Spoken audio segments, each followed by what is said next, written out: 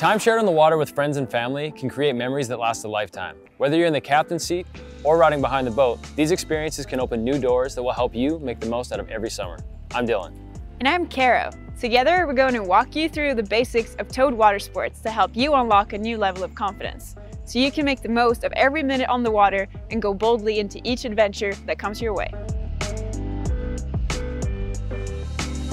Driving the boat is a fun part of any towed water sports experience because you get to help your friends and family have a great time on the water. Driving also comes with extra responsibilities to help make sure the riders are safe and have the best possible experience. As professional wakeboarders, we both know that speed consistency can make or break a session behind the boat. Fluctuations in speed can change the shape, size, width, and push of the wake, which can create a frustrating experience for the rider. Having dependable speed control, like what you get with Mercury Smart Tow and cruise control systems, let us enjoy our rides without worrying about unpredictable changes in riding conditions. It also makes the driver's job much easier.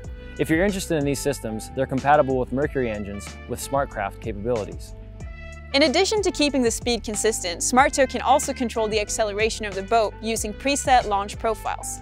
This adds a whole new level of convenience for both the rider and driver. To help you make the most of the Smart Tow system, we're going to walk you through how easy it is to operate and share all the advantages that come with it. Smart Tow controls are available on a variety of Mercury displays and gauges. Here we're using a touchscreen. You'll notice you can access cruise control and Smart Tow from this display. Cruise control, which is similar to what you'll find in cars, will hold the boat at a desired speed. Then there's Smart Tow, which was designed for all towed water sports. It controls both speed and launch acceleration or rate. Cruise control is a great feature for long rides in the boat when you're looking to lock in that perfect cruising speed. To operate it, first make sure the engine is running and in neutral. Tap the boat icon on the left of the screen. On some displays, it might be listed as vessel controls. From there, tap the cruise control icon and pick your desired speed using the up and down arrows. After that, tap the enable icon, which will turn orange when the system is on. Now, you're ready to go.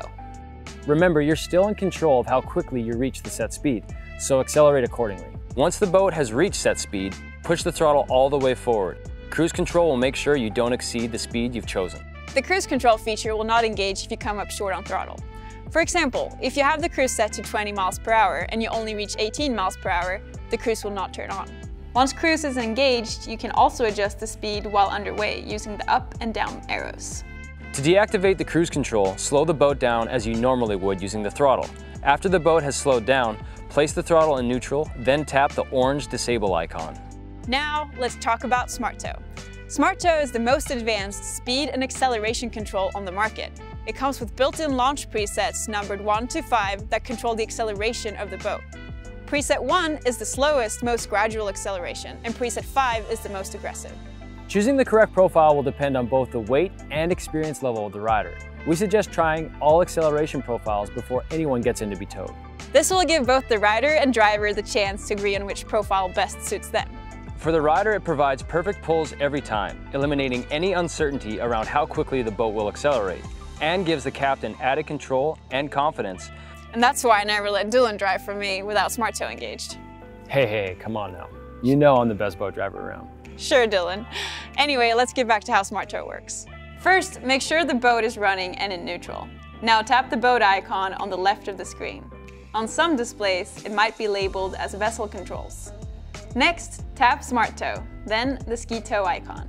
From there, you can pick your desired launch using the plus and minus icons and your desired speed using the up and down arrows.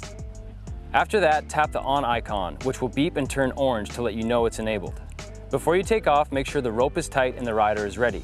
Now push the throttle all the way forward to max throttle and let Smart Tow do the rest. It's that simple.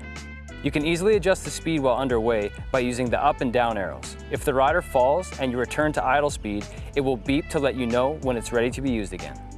To deactivate Smart Tow, gently pull the throttle back until the boat begins to slow down.